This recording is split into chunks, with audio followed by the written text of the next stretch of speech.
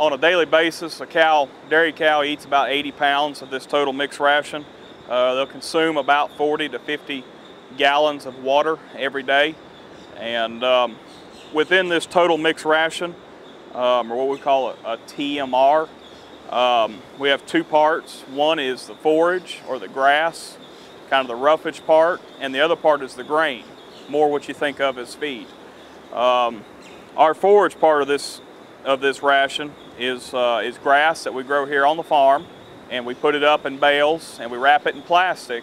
What that does is what we call ensilage, and that allows it to ferment, kind of pickle a little bit, but it allows it to keep and be fresh for a long time.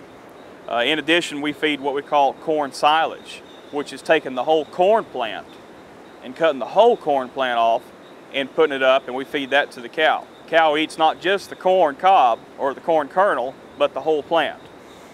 But those two parts make up our forage. The other part is the grain part of the ration.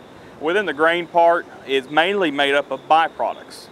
Now, a byproduct is a feedstuff that is unusable or is left over after another industry gets done with it. For example, cows eat the cotton seeds that's left over after we use the cotton to make clothes out of.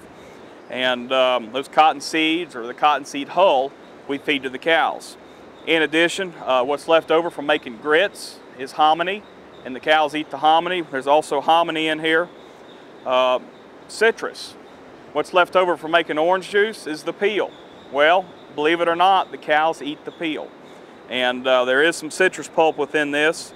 In addition, some other byproducts that are in here, brewer's grain. We use a little bit of soybean meal. There is some actual ground corn within this. And we also include minerals and any other nutrients that is necessary to the cow. Now, we have a nutritionist on staff, and there are a few nutritionists in the United States that are in Florida that we rely on. But our nutritionist goes through and balances the food that the cow eats every day, and to make sure the cow is meeting its needs, both for milk production, but also to limit the amount of nutrients that end up in the environment. So we work very, very regularly with our nutritionist.